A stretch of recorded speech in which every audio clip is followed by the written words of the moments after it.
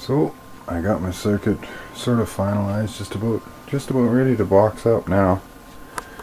I've switched away from a pot and figured out how to just use resistors, which is really simple. Instead of using the pot, you figure out what both sides of your resistor values are on either side of the wiper, and you place that with two fixed resistors. And I had a little bit of a tough time duplicating the exact resistance value that I find on the pot with the values that I had on hand, but I'm close enough, and I'm running at just under 400.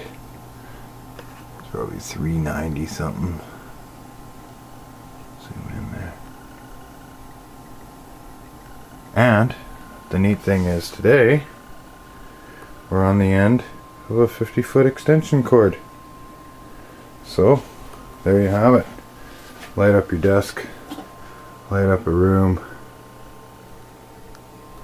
for 400 milliamps. And I'm sure I could step it down. I don't really honestly notice any difference with it on the end of a 50-foot extension cord. And you got plenty of light. So there you have it. Done dirt cheap. Merry Christmas.